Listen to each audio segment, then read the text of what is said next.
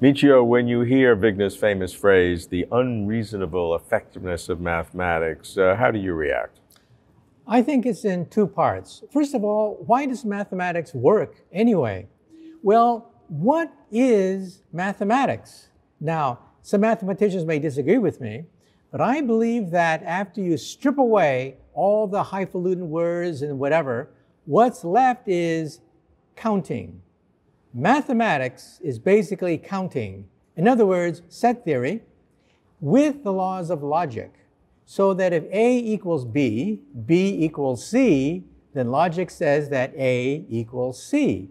So I think that counting a very sophisticated, complicated objects, counting plus logic is the reason why mathematics works.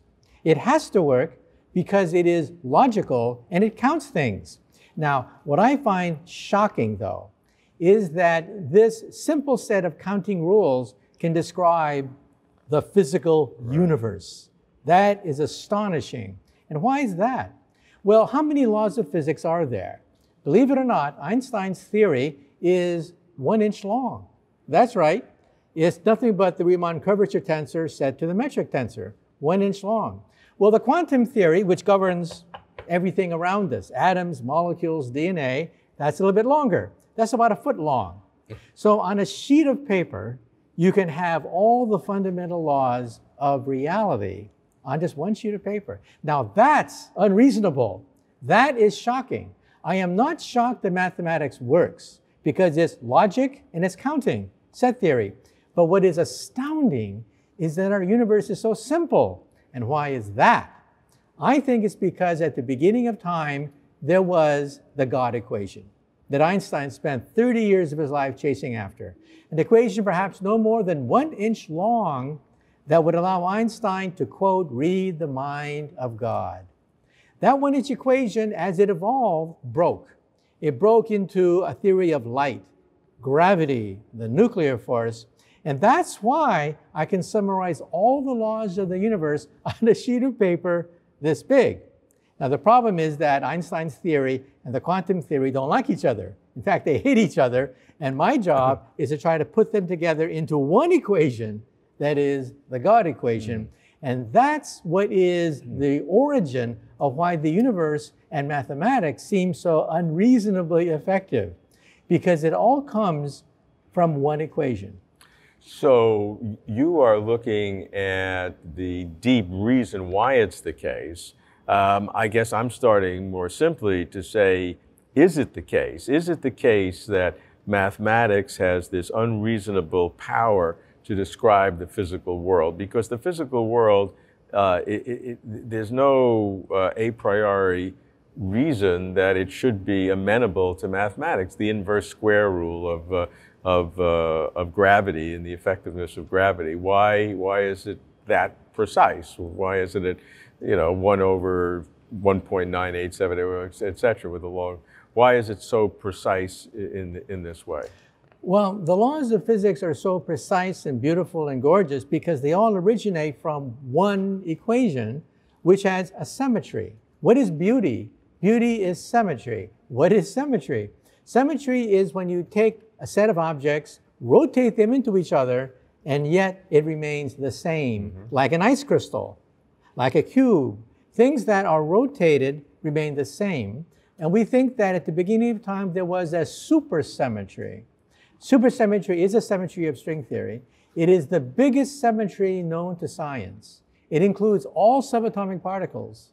It includes you and me. We are part of supersymmetry, and that is embodied into that equation. Now, what is embarrassing is then the next question you may ask me, and you're hinting at now, is where did that come from? That is, yes, okay, maybe there is this God equation. Yes, maybe there is a unified field theory. Yes, maybe Einstein was right. But where did that theory come from? And my answer to that is I think it is logically inevitable. That is, it's the only game in town because all other alternatives are illogical and self-contradictory. In other words, 2 plus 2 is 4. String theory says so. But there are other theories of physics where 2 plus 2 is 5. We rule those theories out. And so I think when you rule out all the mathematically inconsistent theories, there's only one left, and that is the God equation, the theory of everything. So why this equation then? It's because it is the only game in town, because all alternatives are logically inconsistent.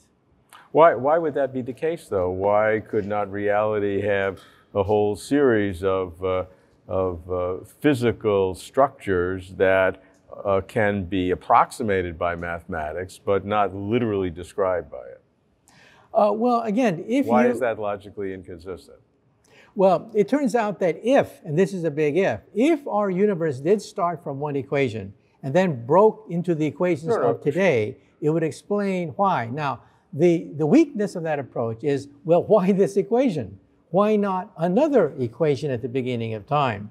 And the answer to that is that I think they are logically inconsistent. So theories that have, instead of the inverse square law, 2.111111, 2, dot, dot, dot, dot. Sure. They are not allowed because they are logically inconsistent. String theory, if you start with a theory with that power law, is mathematically inconsistent. Inconsistent with what? Inconsistent with the quantum theory.